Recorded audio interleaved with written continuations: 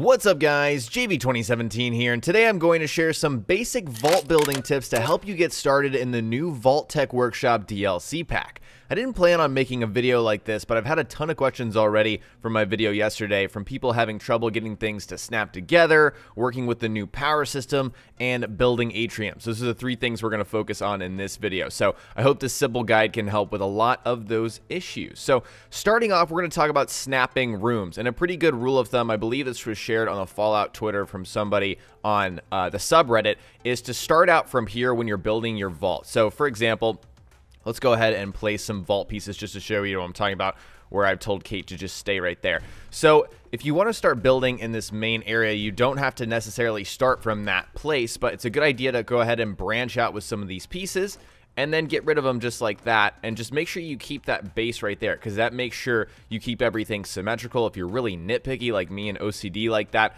that's a really good simple tip. Also, a lot of people were saying it was very dark in the last video, so I decided to make my own makeshift kind of, light thing up there just to make sure that things are a little bit brighter. I also might have bumped up the brightness in this video just to help you guys out. But anyways, that's how you keep everything aligned. But in terms of snapping rooms together, let's talk about that, because a lot of people were complaining, hey, I can't get these different rooms to snap together. What is the problem? And so I think one of the big issues is that people are ignoring the doorways and how doorways work. So in this, you actually have to place separate doorways. It's not like, just placing down, or I guess it is similar to placing down kind of a wall that already has a door kind of cut into it, and then you have to place the door. It's very similar in that respect. So let's go ahead and show you guys what I'm talking about. And so you have all these different pieces, right? Some of them have doorways, but there is one specific piece, let me see, one specific piece that really helps with everything, and that's the doorway end cap. You'll find one of these in domestic, one in utility, and also one in the atrium. And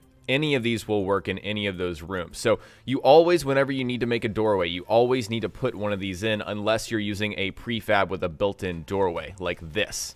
So I could put this in and that would also work. But if you're just trying to snap like hallways together and different rooms together, you need to have this doorway end cap. It's absolutely necessary, or else, you'll run into issues. And so, for example, I just put that on there, and then I go over to doors under the vault category.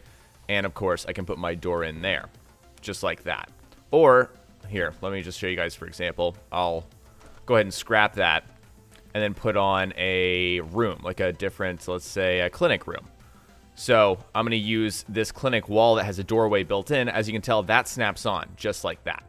So as you can tell, having that, in between doorway cap piece is just, you have to have it in order for things to work properly, or else it just won't work. So let's go and snap the door in place, hop out of workshop mode, and it works just like that. So just keep that in mind when you're working with doorways and trying to get rooms to snap together. I also thought, just from reading, I was thinking maybe people were having issues with different kinds of room themes snapping together, and that doesn't seem to be the case. I can go through here and put each of the different types in here and things snap together. So I think the main issue was the doorways, and I hope that helps a lot of you kind of wondering about that.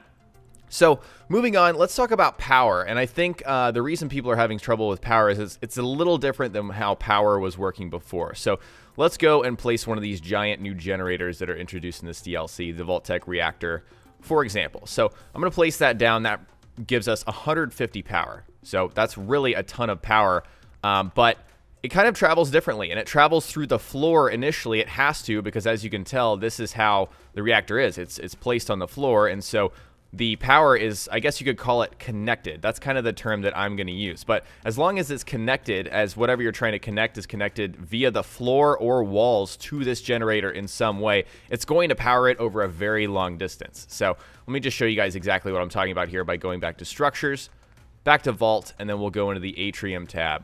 That's not the atrium tab. Here. Okay. So let's go and grab some atrium floors, because they look kind of similar. So all I'm doing here is extending this floor over, and then I'm going to place a wall down. And then let's say I want to put a light on this wall right here. So let's go over to power, lights, and put one of the new vault lights on here. If I can get over there. There we go. All right. So if I just put these lights here, it's not going to work.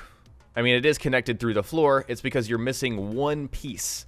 One little piece under connectors and switches, and it's the power conduit that's specially made for these reactors. And that's something I didn't exactly explain as best I could, but all I have to do is put that on there, and that works just like that. And so that's kind of the little trick there. And this extends extremely far. So just to show you guys exactly how far this extends, I'm going to put some more of these flooring pieces down in the atrium. And I'm going to go all the way to the tunnels over here, just to show you guys exactly how far this power extends, because it really does. Like, it's not an issue of distance really at this point. It's an issue of, you know, just making sure things are connected. So we're going to do the exact same setup here. Going to go back to power, put one of these handy dandy vault power conduits up here, and then if I place a light, it'll be lit up. That is, I mean, it's really far if you think about that. I mean, you could have a whole vault working system going through here, and this is just, you know, these lights just require a power connection. They don't require a certain amount of power. So you just need to be connected. And that's how this connected power works. And so you can also connect smaller generators to these little conduits if you wanted to, but honestly, I don't know why you would. That's only if you legitimately ran out of power and you want to connect more power to the grid, you can do it that way. But very simply, that's, you know, how far this stuff extends. You just have to make sure that they're connected via the floor or some kind of wall. I could, you know, for example, connect walls all the way over, and they would absolutely connect together. And so this is how, you know, the connected power works in this DLC. So finally, let's talk about atriums. I'm going to make a little bit of room here because atriums take up a lot of space. Actually, I think I should be good. Let's go ahead and just in case, let's make a little bit of room. I had to leave myself some room up here, as you guys tell. This actually extended all the way over, but when I was planning for this video, I had to get rid of that because atriums are so big. So I think the problem with atriums are people are wondering, like, hey, how does this stuff fit together? It's kind of awkward. It's huge. It's massive. Like, how am I supposed to fit this stuff together? So let's go ahead and place some atrium prefabs down just to show you guys exactly how this stuff is, you know, intended to fit together. I mean, you can do your own kind of style and whatnot, but this is how things are supposed to go. So I'm going to put an end right there, and then I'm going to go over and place some middle pieces. So the atrium ceiling is the middle piece that you're probably wondering, you know, why do I need this? This is if you're trying to extend your atrium further out. And so this is kind of the general setup of what an atrium is supposed to look like. Let's see if I can fit that in there. No, it doesn't look like it. Okay, let's get rid of that piece and put this prefab end on here. So the end cap, trying to get it to fit in there. There we go. Okay, and so this is one half of your atrium right here. There's no like middle ceiling piece. I think that's what's throwing people off. They're wondering like, hey, how am I supposed to extend this further? This right here is pretty much the extent of your atrium. So let me go ahead and fill in these ceiling pieces just like we did on the other side. As you can tell, these fit together. So basically, you just want to flip the pieces around and then connect them as I'm doing right here.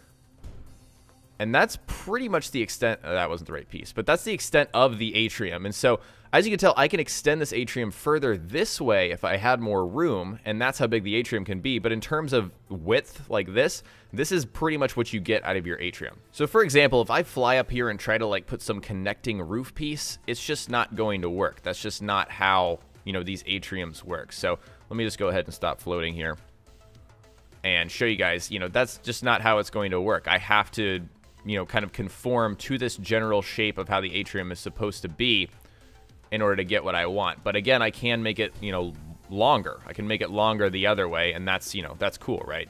And so also something to keep in mind is you can keep this open like that, and then you could go on the other side and connect another ceiling just like that.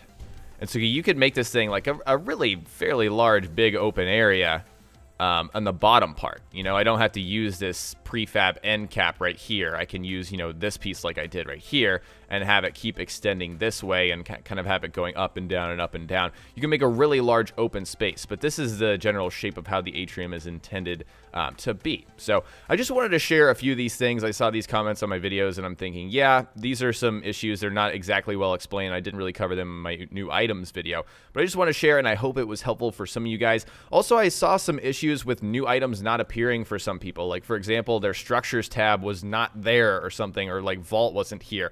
And the best advice I can give you for that is to delete all of your workshop related mods and then install them one by one until you find the culprit, you know, find the one that's causing the one issue.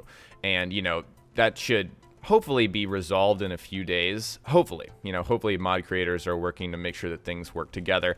If not, that's kind of, you know, whatever. Depends on the individual mod. But once again, I hope this is helpful for some of you that were running into issues with this DLC. I know that's frustrating to get something and, have things not working. Some people are saying they just quit because they couldn't get things to work. So I hope, once again, this was helpful for you. And today I shared some simple building tips for Vault-Tec Workshop's DLC pack in Fallout 4. Next time, we'll cover more Fallout on my channel, so stay tuned for Fallout 4 tips and tricks videos. If you learned something new or enjoyed this video, please remember to hit that like button. I would really appreciate it. And don't forget to subscribe for more DLC coverage. My survival mode live stream, which actually won't be happening today, I will be doing a vault building stream shortly after this video is uploaded. So hope you guys will join me here on the channel once again shortly after this video is uploaded. Talk to you guys next time. Peace.